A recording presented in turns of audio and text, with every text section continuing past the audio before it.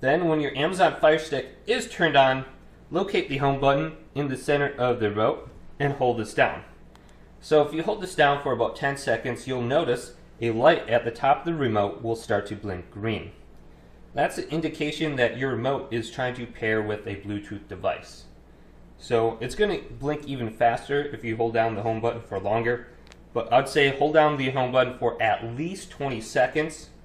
Maybe you'll need to hold it down for 60 seconds or even longer, and you might have to repeat this process until it eventually connects to your Amazon Fire Stick.